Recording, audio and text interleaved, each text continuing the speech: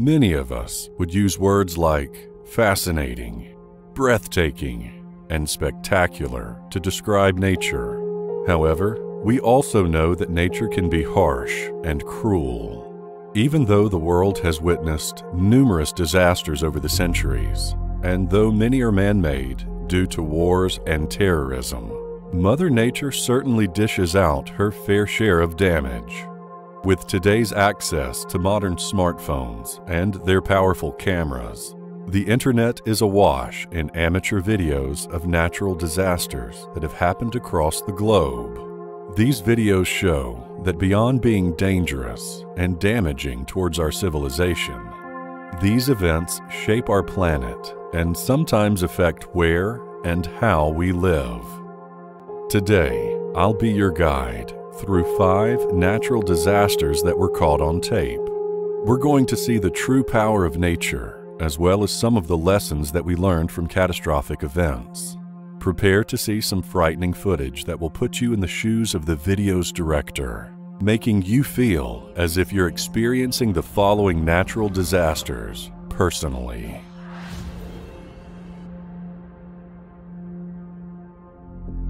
A thunderstorm over Bill Snyder Family Stadium. Spectators of the football game between Kansas State University and the University of Central Florida that was played on September 25, 2010, managed to capture an intimidating natural phenomenon. Most of the spectators grabbed their smartphones and pointed them towards the sky in an effort to capture slate-colored clouds looming over Manhattan, Kansas. For many of us, this looks like a scene from a sci-fi movie. However, those who live in Kansas might not be as surprised, since this kind of thunderstorm cloud often appears in that part of the world. This eye-catching and quite intimidating cloud is a shelf cloud, which forms when a downdraft with a severe thunderstorm hits the surface, forcing up the warm, humid air ahead of it.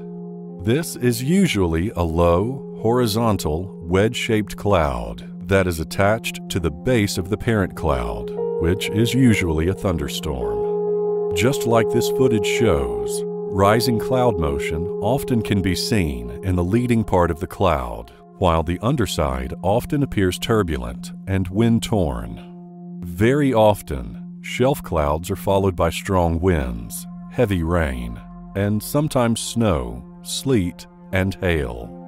In contrast, shelf clouds sometimes disintegrate with no precipitation at all. The game started as scheduled, but only a few minutes had ticked off the clock before lightning struck, suspending play for nearly an hour and a half while dark clouds swirled overhead.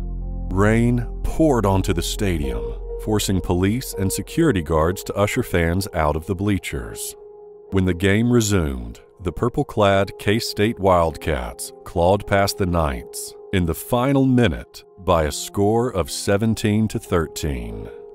Luckily for those who found themselves at the game, the intimidating clouds disintegrated soon after. Even though this wasn't a natural disaster, this footage shows the true power of nature.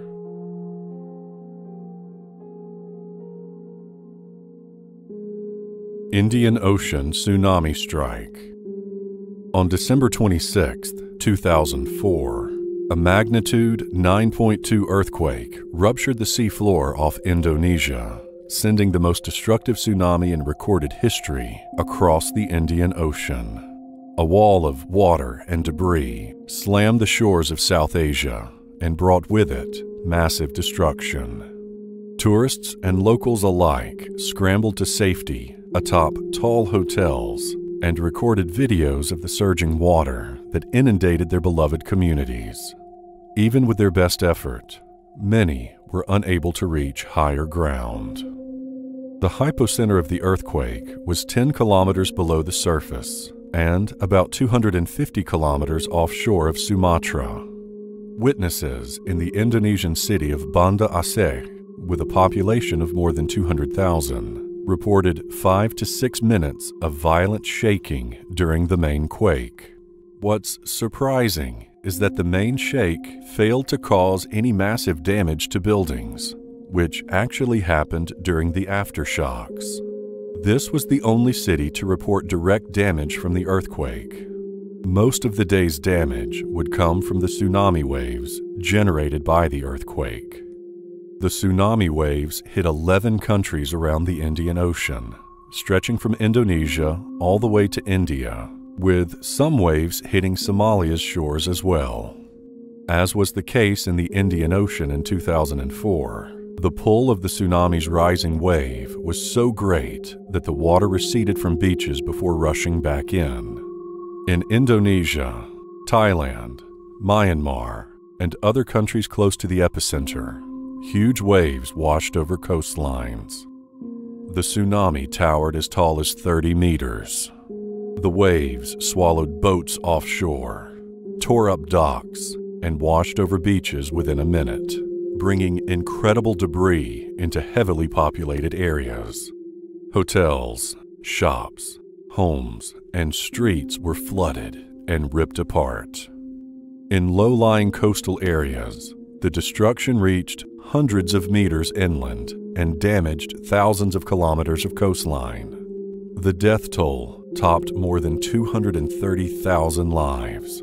In total, an estimated 1.7 million individuals were displaced and forced to live in refugee camps for up to several years. At the time of the Indian Ocean tsunami, the technology existed to detect such catastrophic events and relay information globally within just a few hours. However, the only tsunami warning system in place at the time was for the Pacific. Today, the Indian Ocean Tsunami Warning and Mitigation System is used to prevent a natural disaster like this from happening again. In addition, today's social media can play a key role in spreading messages and warning other people to try to get away as far as possible from danger.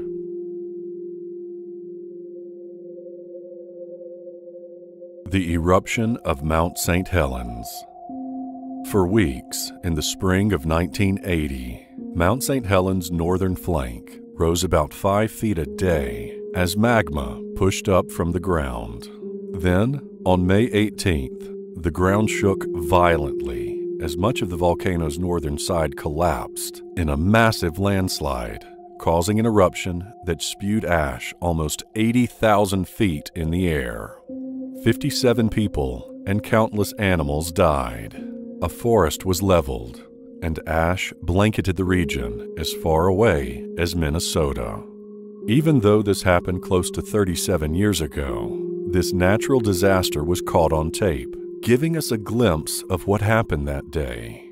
Very soon after this event happened, it was clear that the 1980 eruption of Mount St. Helens was the deadliest and most economically destructive volcanic eruption in the history of the United States. Aside from 57 individuals that lost their lives that day, 200 houses and 47 bridges were destroyed. 2 people were killed indirectly in accidents that resulted from poor visibility, and 2 more suffered fatal heart attacks from shoveling ash. U.S. President Jimmy Carter surveyed the damage and said it looked more desolate than a moonscape. A film crew was dropped by helicopter on Mount St. Helens a few days after the eruption to document the destruction. However, their compasses spun in circles and they quickly became lost. As a result of this catastrophic event, the ash fall created major problems with transportation, sewage disposal, and water treatment systems. Aside from highways and roads being closed for up to 10 days after the event, air travel was disrupted for 2 weeks. Over 1,000 commercial flights were canceled following airport closures. Removing and disposing of the ash was a monumental task for some eastern Washington communities. Some cities used old quarries and existing landfills as disposal sites. Others created dump sites wherever expedient.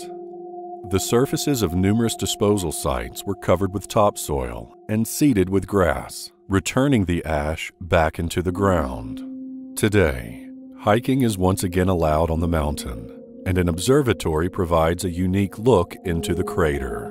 Scientists hope their constant monitoring can provide enough of a warning for an evacuation if another eruption is imminent. Still, volcanologists at the Smithsonian Institution are warning that Mount St. Helens has a baby volcano growing in its crater, warning us that this type of catastrophic event might happen once again in the future.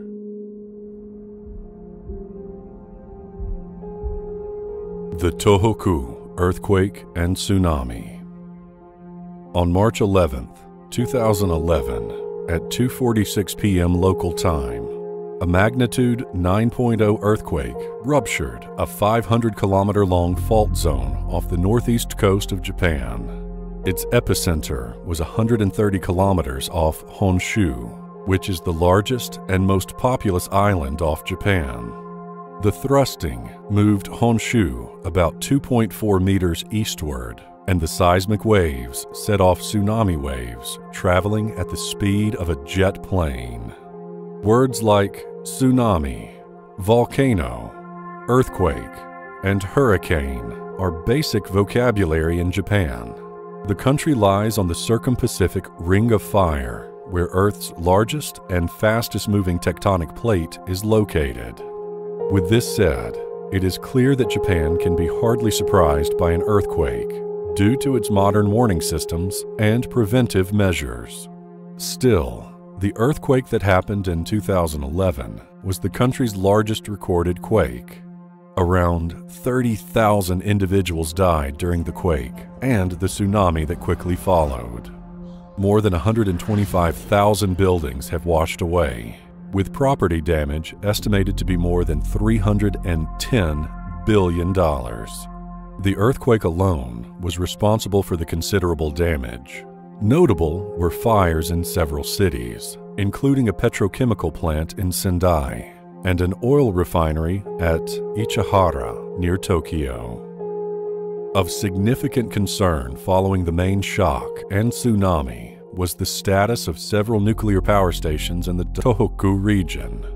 The reactors at the 3 nuclear power plants closest to the quake's epicenter were shut down automatically following the tumbler. However, inundation by the tsunami waves damaged the backup generators at some of those plants, most notably at the Fukushima plant. The cooling systems at this plant failed within the first few days of the disaster, and their cores subsequently overheated. Due to concerns over possible radiation exposure, Japanese officials established a no-fly zone around the facility. An area of 20 kilometers around the plant was evacuated. Even though it was first believed that the area might be uninhabitable for decades, government officials allowed residents to safely return to their homes several months after the incident. This natural disaster is one of the best documented because of the rise of smartphones and social media. The whole world was quickly alarmed, with many of us closely watching what happened at that time. As a result, this helped with relief and rebuilding efforts.